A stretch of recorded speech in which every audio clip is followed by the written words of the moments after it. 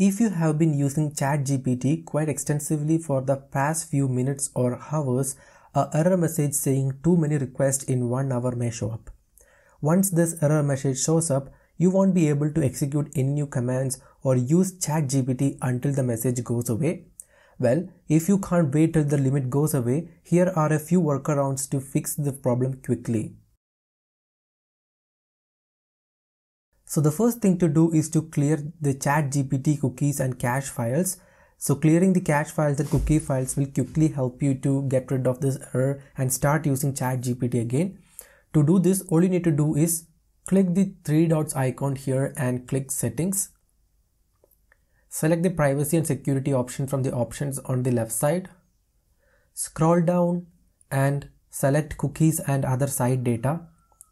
Now scroll down and click on See all site data and permissions. Now use the search options to find the ChatGPT website. Just enter open and it will open and show up this chat.openai.com website. So it will show the number of cookies that's currently being stored. Or if you click this caret icon here, you can see what all are the permission that is in use and other details as well as the cookie usage. So all you need to do is just click this dustbin icon or the delete button. On the pop-up that appears, click on the clear button. Now you may log into your ChatGPT account again and start using it without the limit problem. The next method to use ChatGPT is to create a new ChatGPT account. So just head over to the openai.com website. Click the try button from the top right corner. Since you have already cleared the ChatGPT cookie and cache files, you will be automatically logged out of your old account. So wait till the new account or the new website loads up. Once you are in the welcome page, click on the sign up button. Now open a new tab and go to the website called emailfake.com. Copy the temporary email address given there. Enter the email address and click on the I am not a robot button. Complete the CAPTCHA verification. Click on the continue button.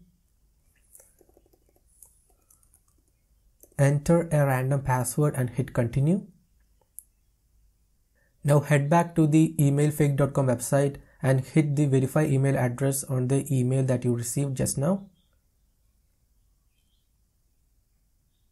Now you need to enter your name.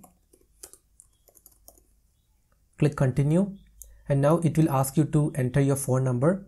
You can use the same phone number as you used in your previous account, as ChatGPT does not have any limit on the number of accounts that you can create on the same phone number. Just enter your phone number here, click on the send code button, verify, do the verification, and once everything is done, you may log into your new account and start using ChatGPT right away. So one thing that I would suggest is that you click on this Chrome profile icon, click on the add option and create a new Chrome profile and log into multiple ChatGPT accounts on all these profiles. The last option is to wait for some time and then start using ChatGPT again. The number one reason why ChatGPT shows the too many request error is that you try to execute many commands in the short span of time. To keep spammers away from the platform, ChatGPT has put certain restrictions in place. So all you need to do is wait for an hour or 2 hours max and the restriction should go away. Then you may open ChatGPT and start using it again.